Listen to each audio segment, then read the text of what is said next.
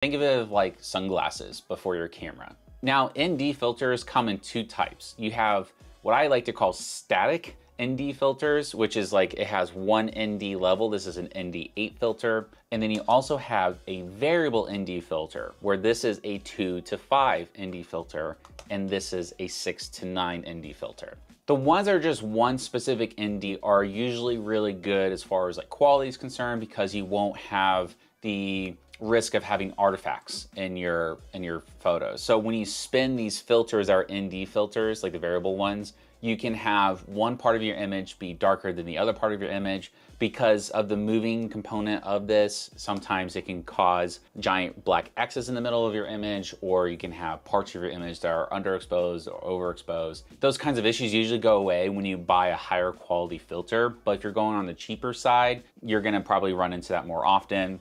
And then to avoid that, you can get ones that are just one specific ND level, and then you can just buy multiple of them if you really wanted to.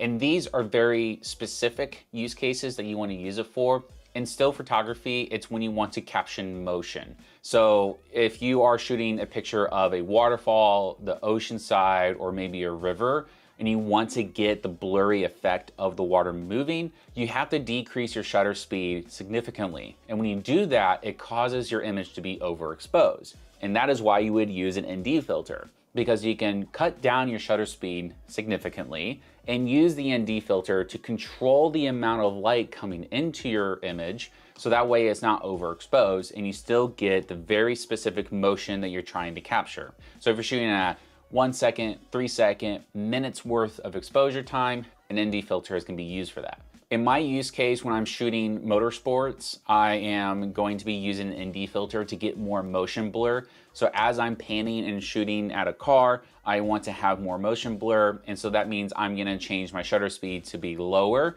but that's going to overexpose my image. So I am either gonna crank up my aperture, or I'm going to use a filter like this, so that way I don't have to rely on my aperture. I can control it with this.